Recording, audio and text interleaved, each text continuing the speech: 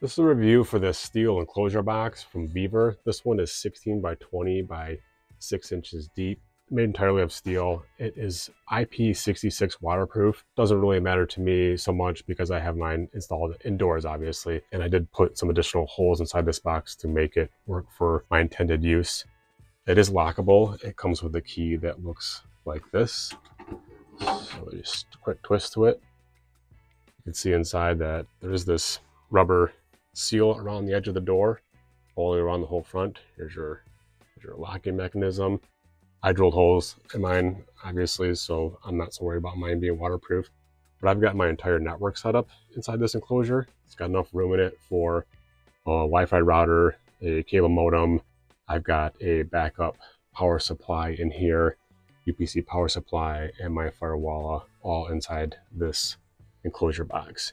And I routed a power source from this outlet and drilled a hole through the bottom of the plate, sending the power up to an internal plug by which powering my power supply, and that in turn powers the rest of the units inside the enclosure box. I found this really easy to work with. It's pretty easy to drill holes through the top. I've got some vent holes and then 3 holes for the antennas for my wireless router up there. I really do like this enclosure box. These are well made.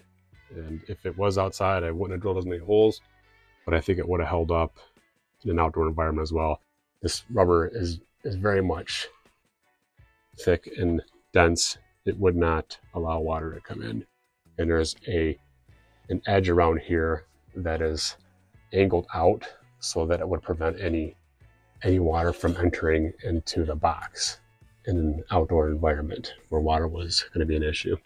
These are great boxes from VEVOR.